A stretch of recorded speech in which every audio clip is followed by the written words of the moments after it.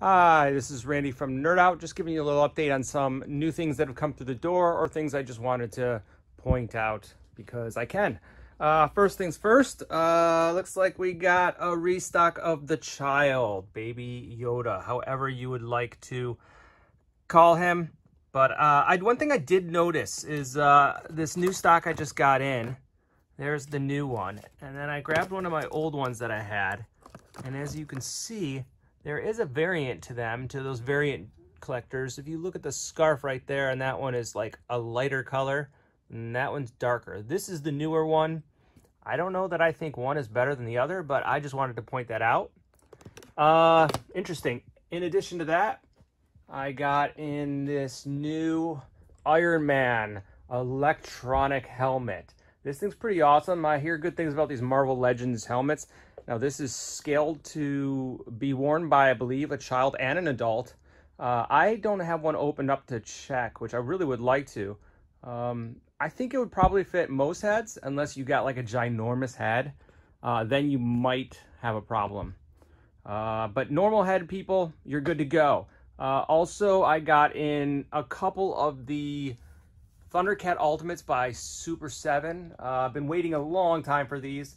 The only ones I did get for the first series is Lion-O and Panthro, regrettably, but going forward, I have ordered all of them. They look good. I don't know what else to say. There's some issues apparently with them. I'm not going to get into that, but too much. But I guess there's some paint issues with Panthro's underwear. But Super 7 is kind enough to be sending the replacements for that. But I like them. I like these new additional aggressive heads they came with. Those are pretty cool. I'm a big fan. Like I said, going forward, I will have plenty of these in stock. But for the first run, I ordered these when I first opened the shop. I wasn't sure how invested I would be, and I'm invested. Let's see what else we got. Let's see. I got some new Mythic Legions there. Cool.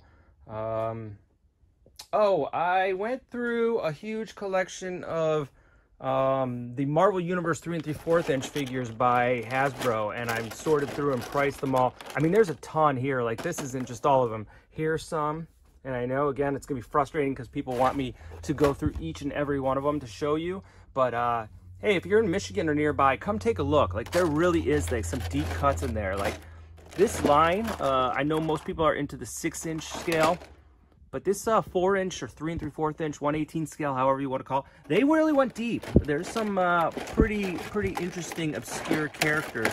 Let's see. I mean, if you make Darkhawk, you know you're in it to win it. Darkhawk. I liked him. Scarlet Spider. But anyways, there's some like really tough ones to get in there. And like I said, there's a good like 4 to 5 trays of these things.